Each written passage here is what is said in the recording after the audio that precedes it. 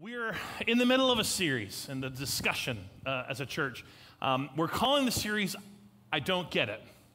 Because whether you are someone who has read the Bible in full or attempted to read the Bible in full, whether you have dug into Bible studies, whether or not you just may be one of those people that you grew up in church and you kind of heard things, most of the time, every one of us in our journey, you're going to come across something in Scripture that's going to cause you to pause for a moment to try to understand it. And because of our Western American, North American, mentality and the way we think about things, sometimes we just can't relate. We don't understand why that's there. We don't understand what it means. We don't understand why it's important to us as believers. And so that's what this series is all about. We're kind of breaking it up into some sections to talk about. And so today, the theme for the series is this, and I'll share a little bit more about the big picture of this in just a minute. But this is Paul writing to his disciple,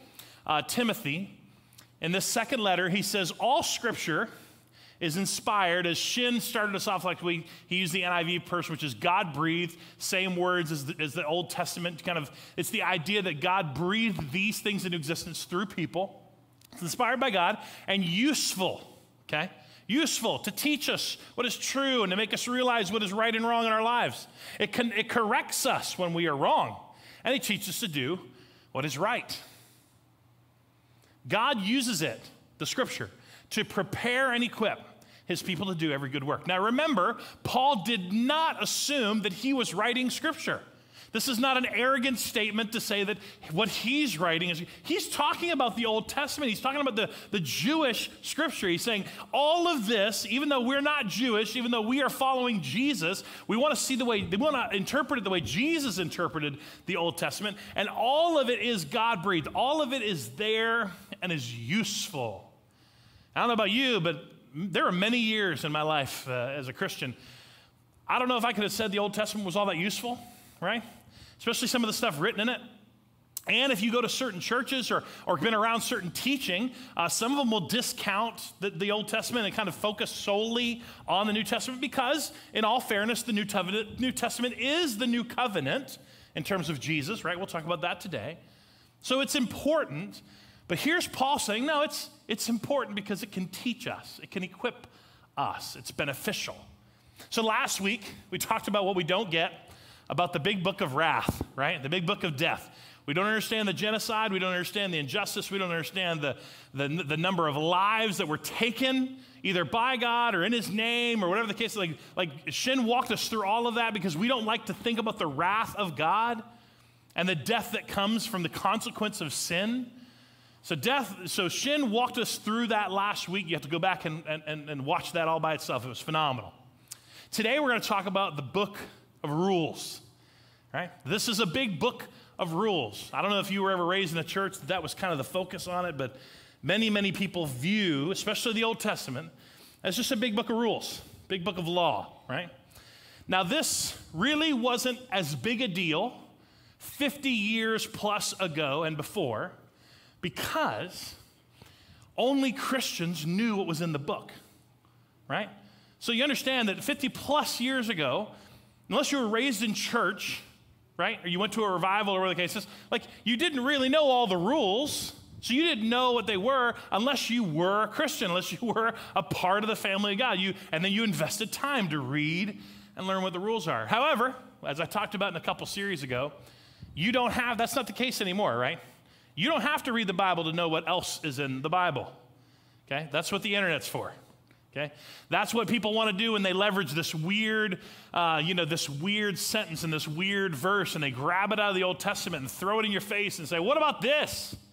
What about this? What about this God? What do you do with that? Well, again, we didn't have to worry about that before. We do now. And so there's a lot of things, whether you read it because you're digging in or whether someone's brought it to your attention, there are a lot of things. Okay, I'm just going to give you a few examples. There's a lot of things we don't get. And so, just to let you know, I've kind of broken the message up into 3 parts. The first part, I'm going to roll through rather quickly, okay? And there's a reason for that. First and foremost, you're all highly intelligent people if you're tuned in and you're part of Journey. Just praise you, okay? You're highly intelligent people. All right.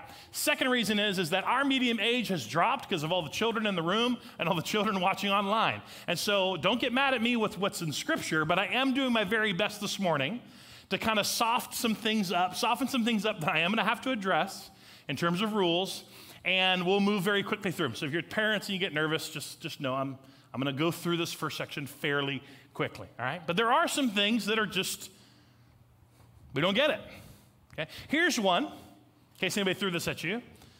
From Leviticus 19, it says, don't mate 2 different kinds of animals. That sounds right, you know? Of course, that would throw all of our dogs out of the picture in terms of all the breeds we have. Do not plant your field with 2 different kinds of seed. Okay. Do not wear clothing woven from 2 different kinds of thread. Is that really a rule? Like, does that make sense? No poly blend for you, right? That doesn't make any sense.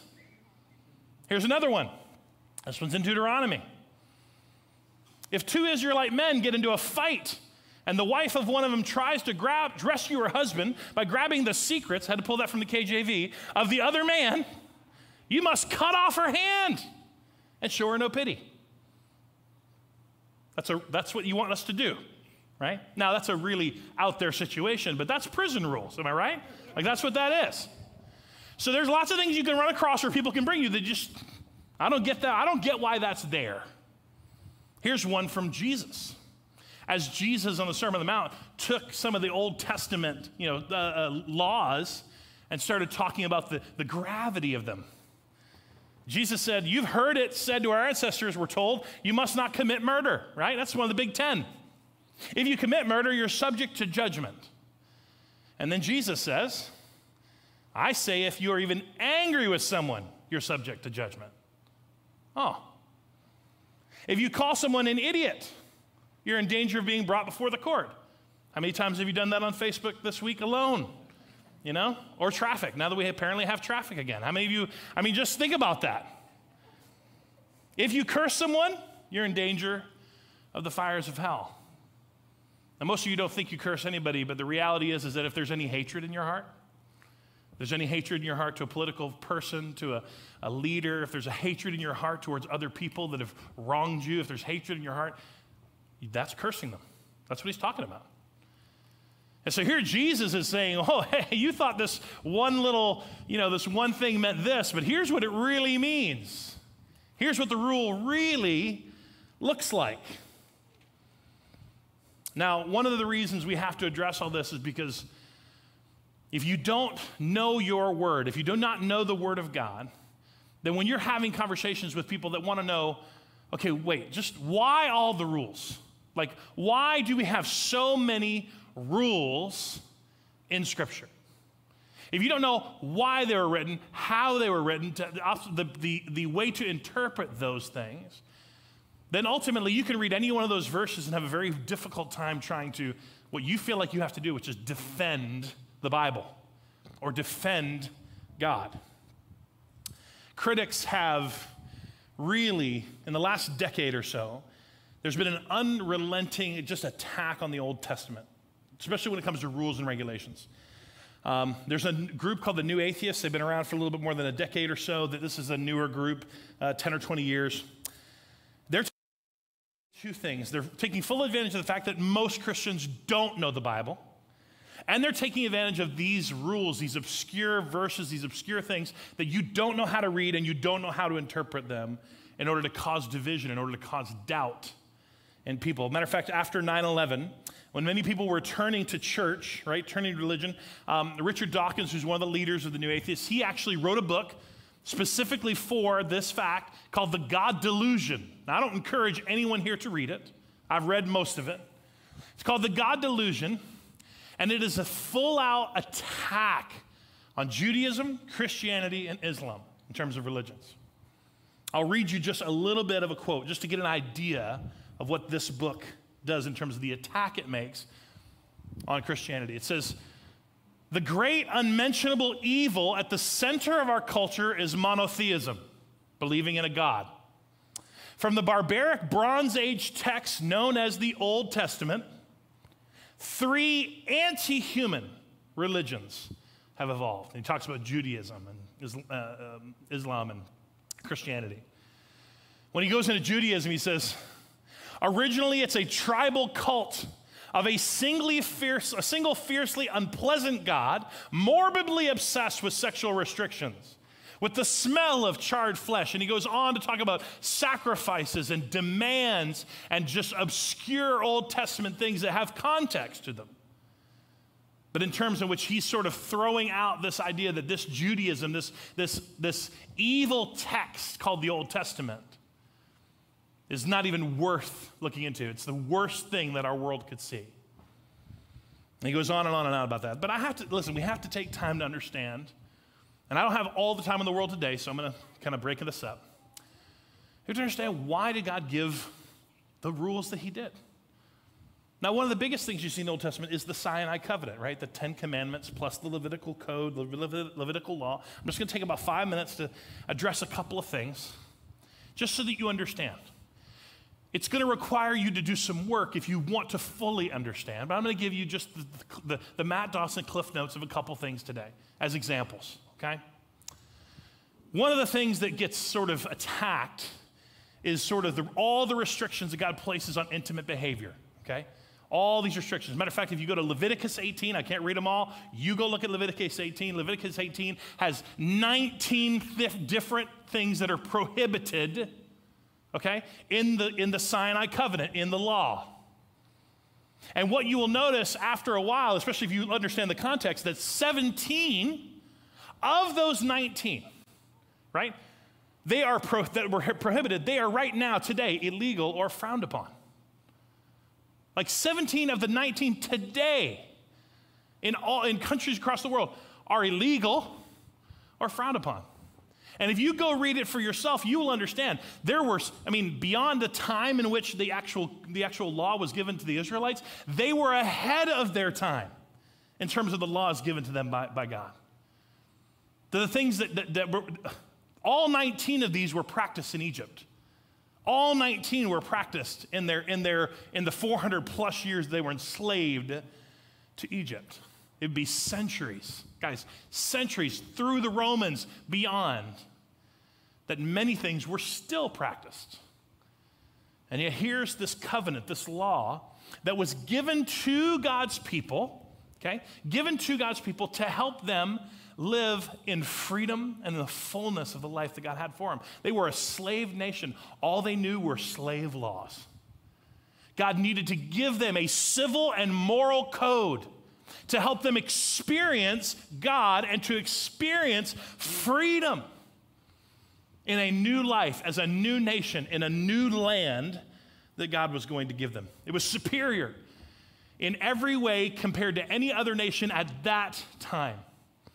Matter of fact, one of the things that most people don't understand is that the protections afforded the most vulnerable in the Jewish law was revolutionary in comparison to every other culture at that time. Women were better protected, had more rights. Foreigners, servants, children, all fared better under the Jewish law at that time. Now, we read some of it now, and we can't, in our civilized mind, why would God do? You have to understand. God was taking a slave people and explaining the best he could how to move from where they were into freedom, into the fullness of what God wanted for them. But it was going to require rules. It was going to require law. That's why it's called the law. Now, I want to just kind of quickly go over this, but it's understanding the difference in terms of the law itself, the purpose behind rules. So rule-based systems, as a matter of fact, this comes from a study that Tracy and I just did with a group in our church called Starting Point, and we'll probably do another one this fall. But in one of our sessions, as we taught our group, our small group, this is one of the examples that I felt like was very helpful. So that's what I'm going to give it to you this morning. It's called Starting Point. It's from a church in Atlanta, and it's a phenomenal study. But when it comes to understanding the law and the rule-based systems, you have to just think about it in these sort of modern terms, right? There's the family model of rules, right? All the parents in the room, nod your head, yes? All the parents online? You have children, okay? They have rules. Some of you guys even have them listed in your house called the rules of the house. Nod your head. If you're with me, yes? There's unspoken rules, there's spoken rules, there's rules that are spoken over and over and over and over again, right? The family model are rules for the family. How many parents have said this? I don't care what little Jimmy does down the street. I don't care what little Jimmy's parents said, right? These are our rules. This is our family. The family model means that you're a part of the family and there are rules because you're a part of this family.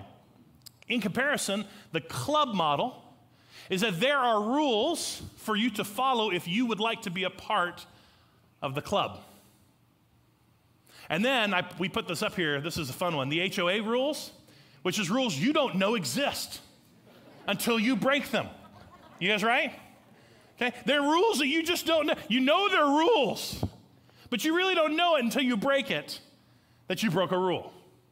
And these are models of rule-based systems, and I just want to walk you through this very quickly, just to understand this in terms of how we read Scripture, how we see the rules, especially in the Old Testament. Secular, rule-based systems, they're bound to change and make exceptions. They're bound to change and make exceptions. And oftentimes, you'll know that you're in a club or an HOA model of rules. If there's constant tension as the world changes, as culture changes, as people change, there will be tension that you feel like the rules have to change. And if they don't change, exceptions. Well, yeah, but that's the rule, but this. Yeah, that's the rule, but, right? Rule-based systems, especially the club and the HOA, like there's no choice. They are bound to have to make exceptions or to change rules based on how people change and how culture changes. God's rules, okay? Now you've heard me say this before, Journey. God's rules are ideals and instructions. They are the ideals and instructions for his family because it's a family model. Ideals doesn't mean like ideal, like wouldn't it be great if, and wouldn't it be great if Adam and Eve didn't screw it all up, wouldn't it be amazing? That's not what I mean by ideal. Ideals meaning that God created you. He created the world. He created the systems that are in the world. No one knows better how you need to be you in the systems he created than him, right? That's what ideals mean. He gives us the ideals that says if you want, excuse the phrase of like, if you want to experience your best life, if you want to experience the fullness of what God wants you to experience, guess who knows how to navigate that life? God does. Here are the guides. Here are the rules. Here are the instructions to help you get there.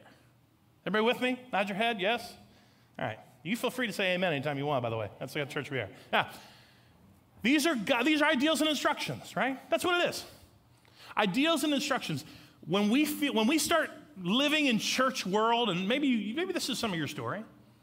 You heard the rules, you heard the church say certain things, and you thought it was a family model because that's what the Bible says it is, but everybody sort of acted like it was the club model, right? Everybody around you is acting like, well, if you don't follow the rules, you're out. If you don't follow the this, some churches, they'll just flat out be like, we don't know all the rules, but God will let us know if we break them, right? If we go too far, God will let us know. They kind of work in the HOA model. No, God's ideals and instructions and rules are given, and they are rules. Don't get me wrong, they're rules, but they're not based on that secular rule-based system that has to change. God's ideals and instructions are timeless. They are timeless for every generation, for every culture. They have been timeless. Now, an understanding of interpretation of the context is needed, especially when it comes to some of the Old Testament law. But whether it's by good example or bad example, or by directive where God said, do this, don't do that, Paul told Timothy, we can learn from the Scriptures. That the Scriptures can equip us with those ideals and instructions to live in the fullness of what God has for us. This is the last part of that section that we went over in starting point, is just to remember that before any rules were given,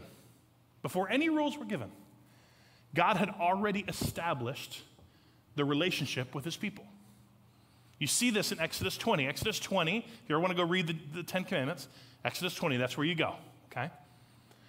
God gave the people these instructions. But before he gave them any instructions, he said, I am the Lord your God, who rescued you from the land of Egypt, the place of your slavery. This is God basically saying, hey, I want to give you some instructions, but this is a reminder that we're in the family model. I am the Lord your God. Meaning that before you chose me, I chose you. Who rescued you out of slavery. Who rescued you out of Egypt, out of your place of slavery. This is God saying that, he's just basically saying, look, before you do anything for me, before you've done anything for me, I was doing something for you. Because there's a relationship there. Right? And then, so after he establishes that, then he says, you must have no other gods but me.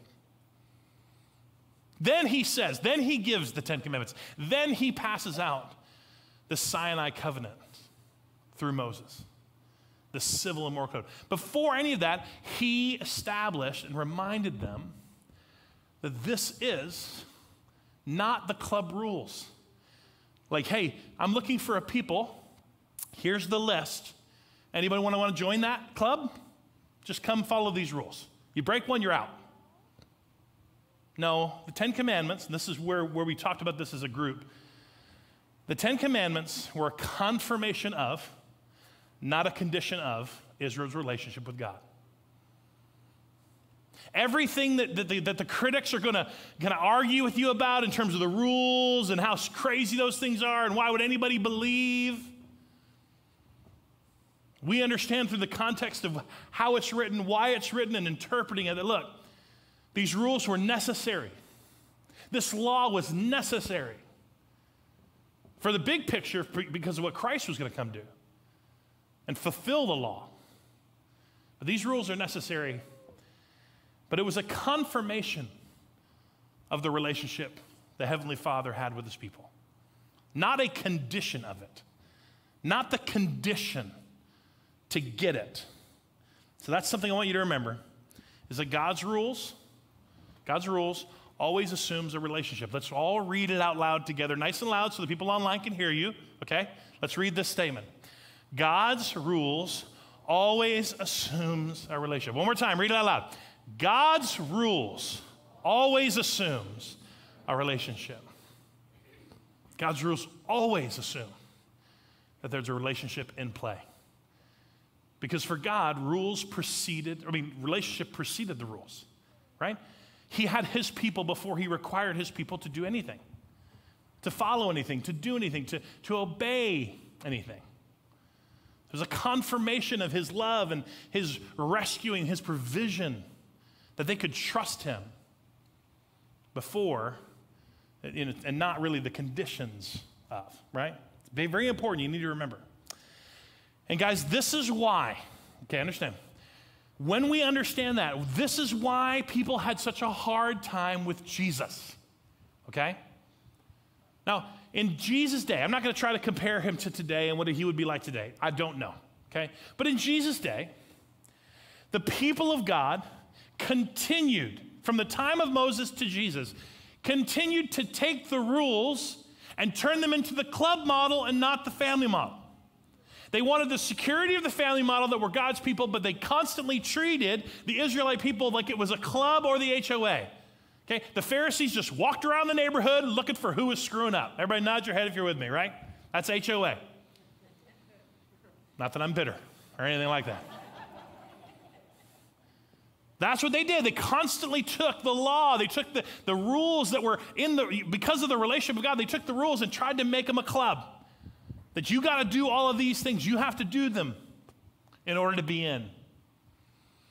So Jesus comes along and says, Jesus lived under the law, but constantly kept expressing to them, it's about the relationship.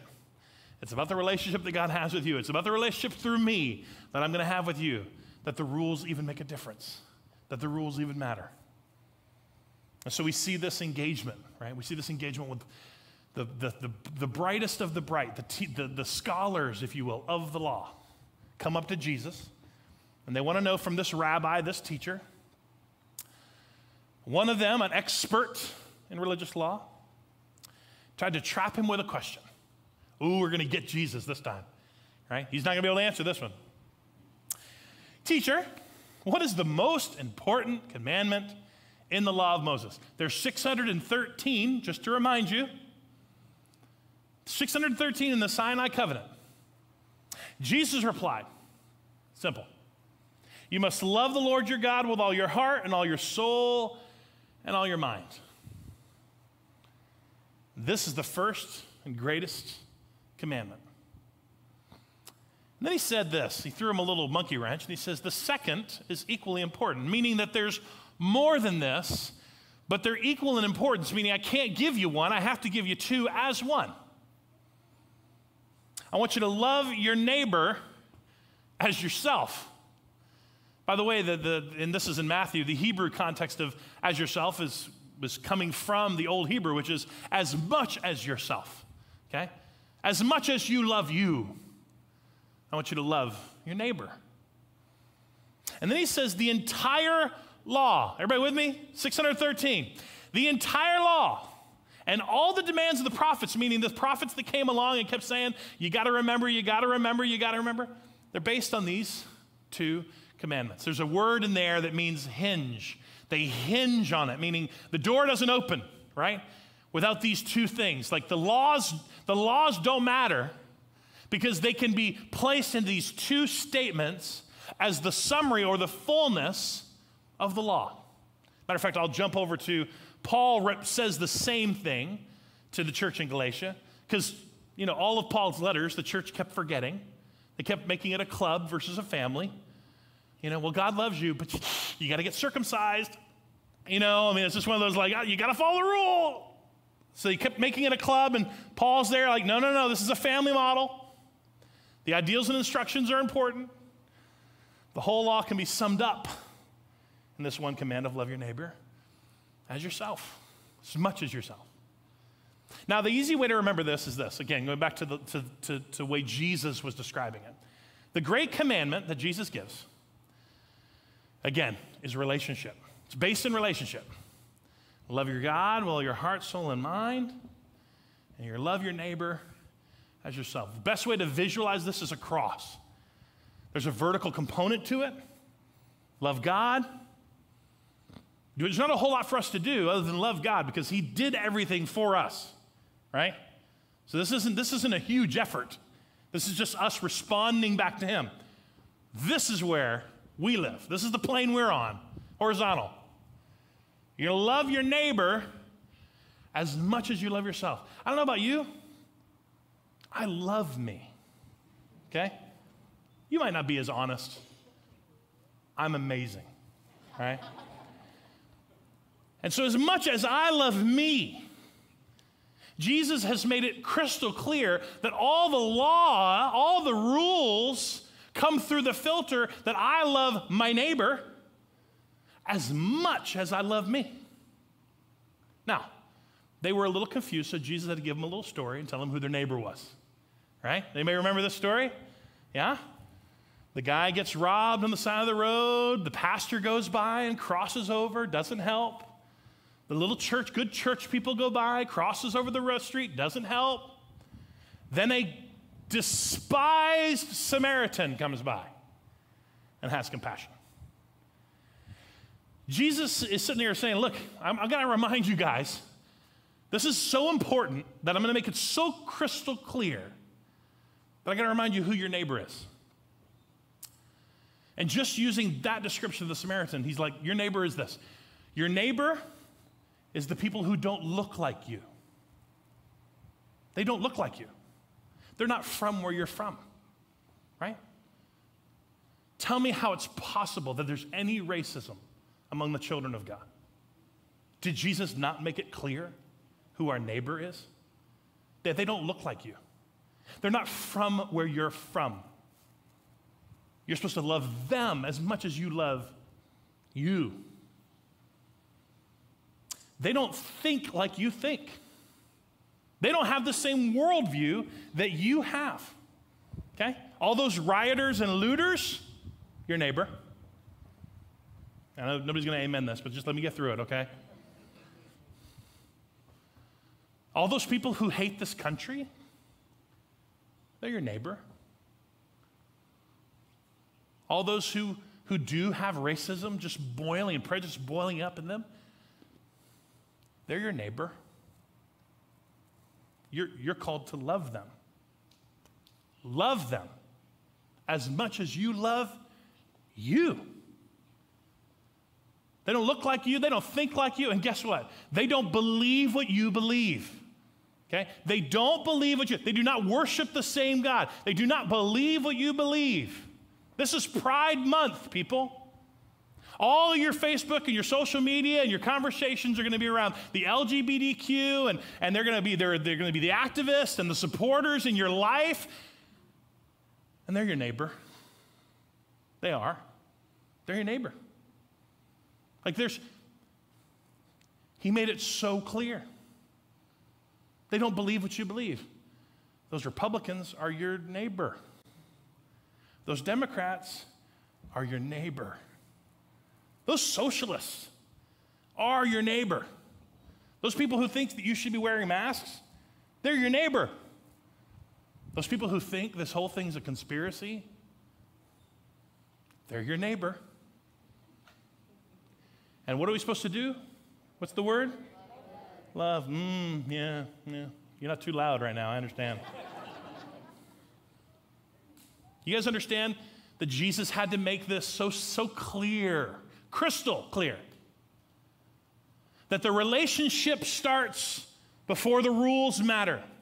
It's a relationship with God. It's how we love others. It's how we love our neighbors who don't look like us, who don't think like us, who don't believe like us. And you know there's Christians, probably none of you, I'm not going to even pick on you, okay? But there's Christians out there. Listen, it's true. There are Christians out there who like to take the rules of God and like to use them to judge people. And they like to use them to create distance between us and them. How dare someone use the rules of God that were established for the relationship of his people, for the love of him, and to love our neighbor. And you're using the rules. You're using rules that they don't care about and they're not interested in, and a God they don't know. Whose rules, the rules aren't for them. You're going to use those rules as an excuse not to love them? Although Jesus made it really clear. And if you're thinking, because I know that's not you, okay? There's nobody in the room that's like that. If you're thinking, just maybe, I don't know if I can do that, Matt. I don't know if I can do that. Guys, welcome to a faith that needs Jesus Christ. Okay? Welcome to a faith, right, that needs the power of Christ in you daily, working through you. If you could do it naturally, if you could do it on your own, you'd already be doing it. So when you have that tension that says, oh, and you're thinking about that person right now on social media, you've already unfollowed them. Somehow they got back in your feed. And you've all but cursed them. You've definitely called them an idiot. And now you're sitting there saying, I have to love them as much as I love me. And that tension that's in you that says, I can't do it. I don't know if I can do that. Yeah, welcome to the faith. Welcome to faith in Jesus Christ, in which we need daily the Holy Spirit in us to be able to live that love out through us. Here's the problem. I'll get off this very quickly and close this out. Relationships, or rules without relationships, is irrelevant. And I know that you're not there yet. I don't expect you to be there today. But the rules of God, God's rules, his ideals and instructions, without the relationship is irrelevant. It's irrelevant to people who don't know him, who are not interested in him.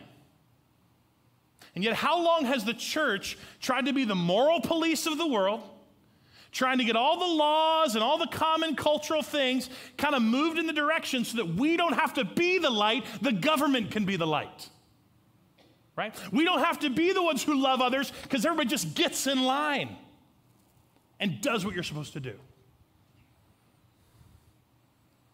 And nobody's amening this one. I know. I know. It's tough. And yet we continue to push the rules of God on people that don't care and are not interested. The rules aren't for them. The rules are for you, for me. Paul tells the church in Corinth, because he's laying down some heavy guidance on how to deal with somebody in the church in Corinth, and he tells them, what business is it of mine to judge those outside the church? Paul's like, that's none of my business. Are you not to judge those inside? Are the people who are the followers of God not the ones that are accountable to the rules of God? God will judge those outside. God's got it covered. He doesn't need our help. Judgment's coming for all of us, guys. Praise God for Jesus and grace on the cross. Judgment's coming. He's got it covered for those who do not want to bow a knee, for those who do not believe, for those who have rejected him. Judgment is coming. God's got it covered. He did not give us any commands to go and judge our neighbors. He gave us the command to go and love our neighbors. Right? Why? Because we're accountable to the ideals and instructions of God, which helps us help people understand that there is an absolute hope for their life. There is a power. There's a power source that can help them live in the freedom and fullness that God wants for them. Right? There's an identity that they're searching and striving for that can be found in Jesus. We sing the song, right? He's the way maker. He's the miracle worker. He's the promise keeper. That's who he is. Our job is to love our neighbors so that people can see it, so that people can experience it, so that people can just enjoy that part of it through the church. The darker the world gets, I'm not concerned. It's the brighter the light of the church can become.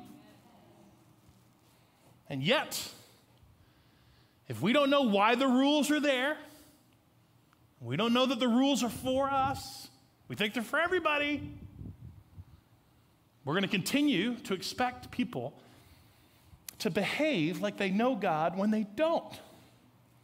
And there's no relationship. I'll close with this. This is Jesus through his covenant. This is his last supper. He's talking with the guys. He drinks the cup. He says, this is a covenant I'm making in my blood. They don't truly yet have an understanding of what he's getting ready to do. And he gives them this new command. He said, I'm giving you a new commandment to love each other. Just as I have loved you, you should love one another. Your love for one another will prove to the world that you're mine, that you're my disciples. Now, a lot of people confuse this verse with the other verse, and you should not confuse it. The summary of the law, which is to love the Lord your God with all your heart, soul, and mind, and to love your neighbor, the ones who don't look like you, think like you, and believe like you, as yourself, as much as you love you, is the command, is the rule. It's what we are accountable to. The new command that comes from Christ is to his family and says, hey, family, listen up. Just like I'm going to love you, I'm going to lay down my life for you. I'm going to take on the weight of all your sin. I'm going to sacrifice it all for you. Just as I've loved you, that's the way you're supposed to love one another. So the family rule isn't just that we're called to love our neighbors. Oh, there's a rule there for us as the church, as followers of Christ, to love one another sacrificially. Because again, that's how the world gets to know that you're mine. They do not know that you're mine when you judge them with rules that they don't care about. They do not know that you're mine when you try to leverage everything you can to try to legislate morality in this world so that it's just easier for you and your family to not be so worried about how bad things are around you. Yeah, that's not how they know. They know that you're mine by the way you love one another. That's the new command.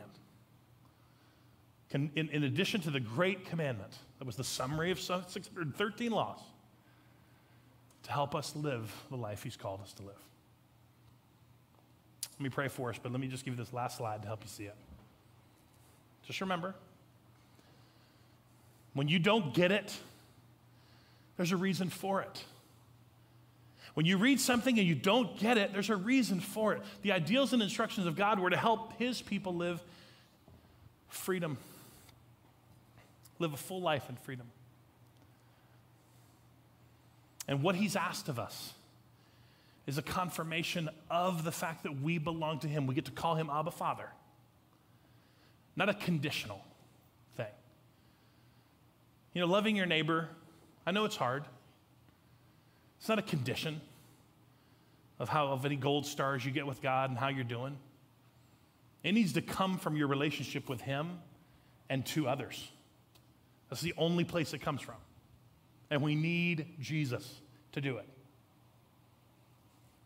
But always remember, when you read those rules, when you start having an argument, there's not even a good summertime vacation maybe. At your summertime vacation, when you get into your argument with your sister-in-law and your brother-in-law and your son's girlfriend, and they start arguing about these things that they just want to pull out of the Bible, just take a breath, say, Jesus, I need you, and then respond, helping them understand that there's a reason for the rules.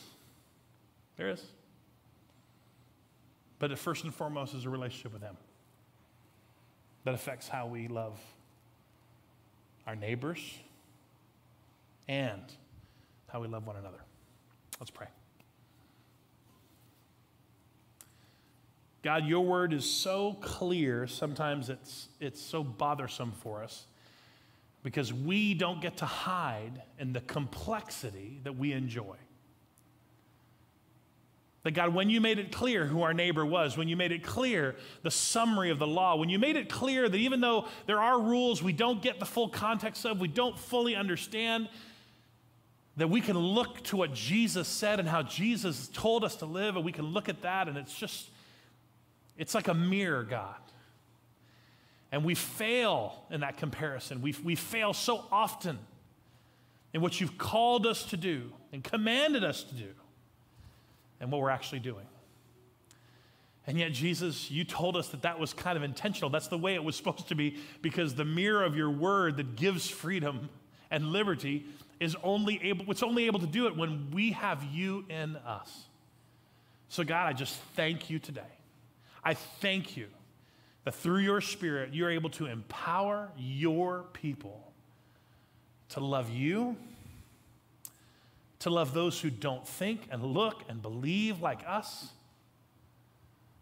and God, to love one another as the church, the body of Christ, so that people will know that we're yours.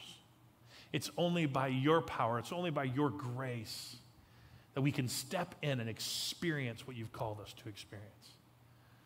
And yet, God, thank you for today, just a time in which we can be honest about the things we don't get, and yet, God, be challenged by your word to still step in by faith with you, to live out what you've called us to do. We pray all this in your name, Jesus. Amen.